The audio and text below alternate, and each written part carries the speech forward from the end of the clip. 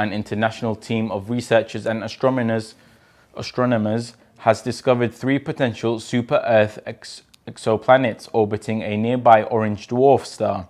According to a report from the University of St. Andrews, these exoplanets are located around star HD 48948, which is approximately 55 light-years away from Earth.